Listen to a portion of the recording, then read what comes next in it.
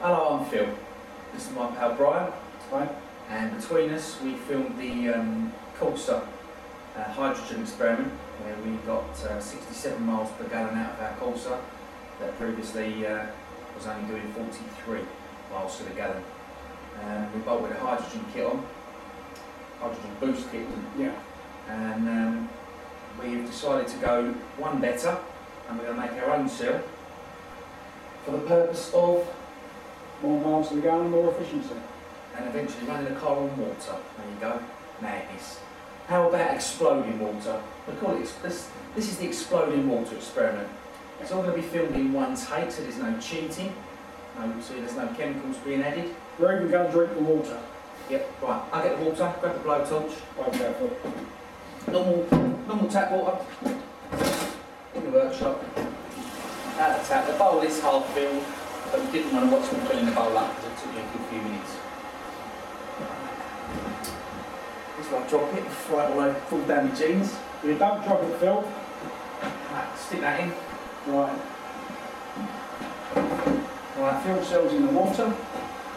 tap water. Here's my cup.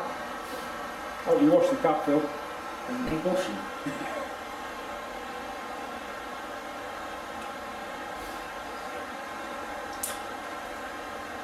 Some of that. Keep the cup there in case you have to put fire out. Right. Where we go? Only people who are looking at this and looking at this sort of experiment are up to speed and understanding where it comes from. Hang on, let's explain this actually. Stainless steel plates. Stainless steel rod. Each plate is insulated, so it's basically like a battery cell, isn't it? Positive, negative, positive, negative, positive, negative, all the way through. Simple as that. Stainless steel plates. One positive, one negative, doesn't matter which way they go round.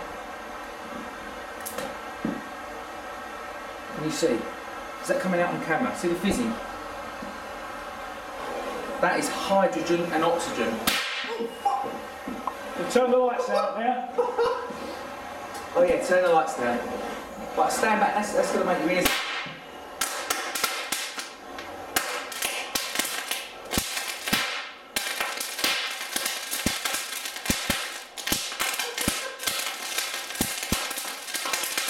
Love it.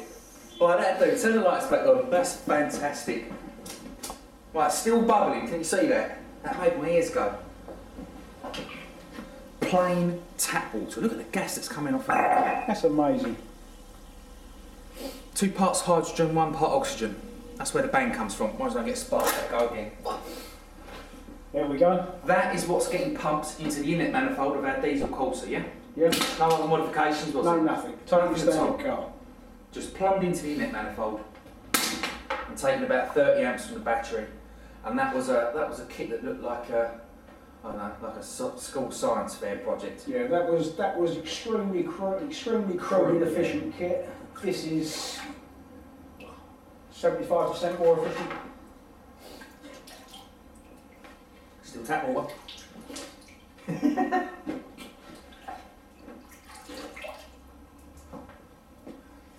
Well, you saw it yourself. One continuous bit of film, no interruptions. Simple blowtorch lighting the bubbles that are coming off what looks like boiling water, but it's not boiling. I can tell you it's freezing. Yes, Freezing cold. freezing cold.